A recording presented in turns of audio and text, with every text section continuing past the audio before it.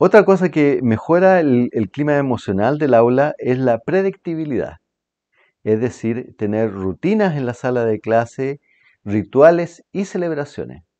Entonces, eh, es importante que los estudiantes se enfrenten a situaciones en que hayan cosas esperables y eso le da un sentido de pertenencia al grupo. Entonces, por ejemplo, el tener, tener un calendario de los cumpleaños, por ejemplo, ¿ya? Tener físicamente en la sala un calendario de los cumpleaños de los estudiantes le da un sentido de pertenencia del estudiante al grupo, el institucionalizar, el celebrar eso, aunque sea algo muy simple, ¿ya? Pero el celebrar el cumpleaños de los estudiantes es el típico ejemplo, genera una rutina que genera un ambiente de convivencia y algo muy importante, ese sentido de pertenencia al grupo.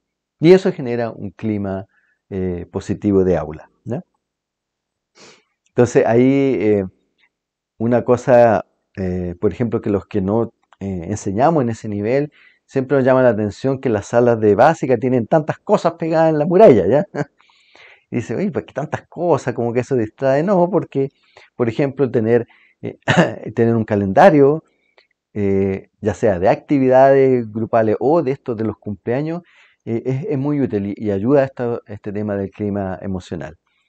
Yo sé que las profesoras de básica tienen institucionalizado antes de empezar las clases, la semana antes de empezar las clases, decorar su sala. Y decorar precisamente tiene que ver con generar carteles de bienvenida, por ejemplo, y de fomentar este sentido de pertenencia a un grupo. Entonces, es relevante para el clima emocional y lo bueno que esto ya sistemáticamente muchos profesoras y profesoras lo hacen, especialmente en el nivel de enseñanza básica. Y esta es como la explicación, que eso genera seguridad en las cosas esperables, en este entorno que es distinto a la casa de los estudiantes.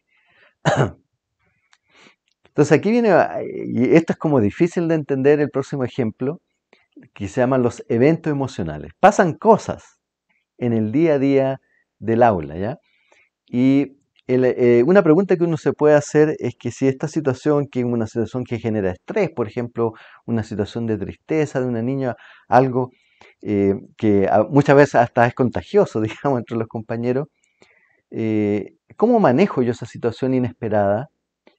¿Me engancho con la emoción también del estudiante o hago que se enganchen con la emoción o después lo deriva a hacer otra cosa, o trato de procesar la emoción? Son preguntas que uno se hace. Entonces vamos a verlo con un ejemplo.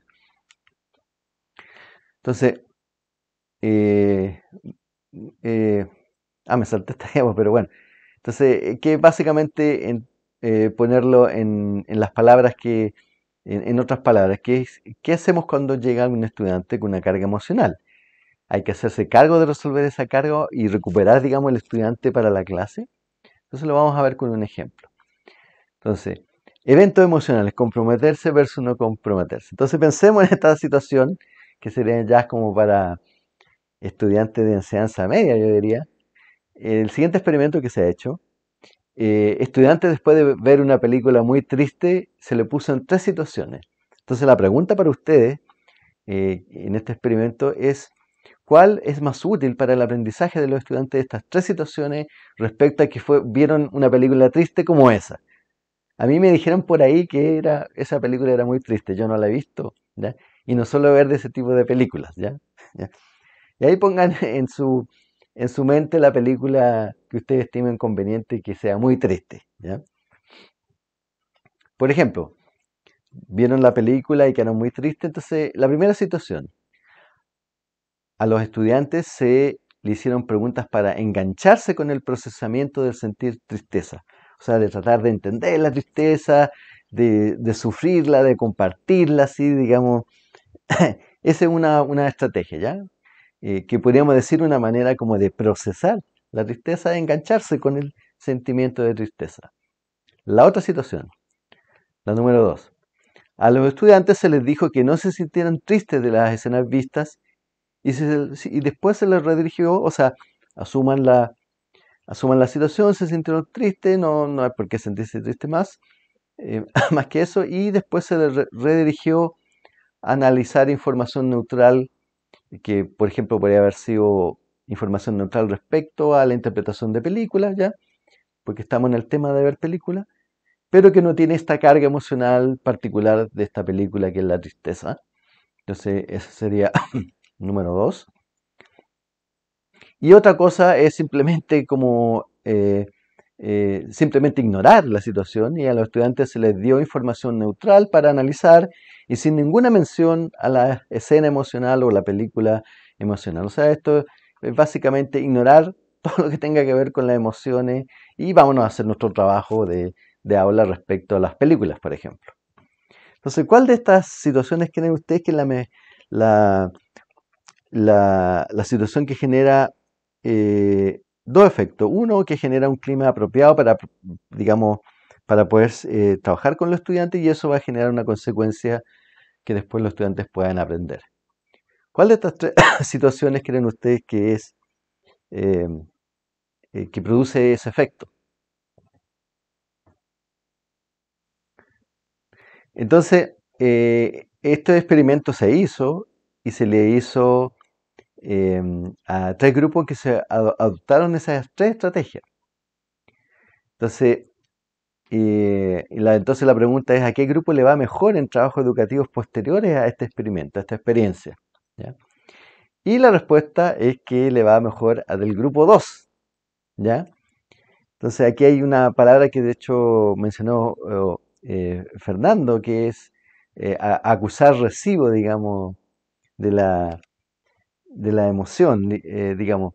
Eh, Aparentemente lo mejor que sea, al menos en este estudio que se ha mostrado, que es que ya procesemos esta emoción, acusemos recibo de ella, digamos, expresemos lo que sentimos con esta tristeza y, y bueno, yo empatizo con ustedes, esto es la tristeza, y después dirijámonos a otras actividades neutrales que forman parte de la propia clase. Entonces, bueno, acusar recibo de la emoción, digamos, en la interacción con los estudiantes y después redirigir al estudiante a otras tareas de la clase propiamente tal. Eso es lo que muestra, digamos, este estudio que está en el libro de Mariale Hardiman.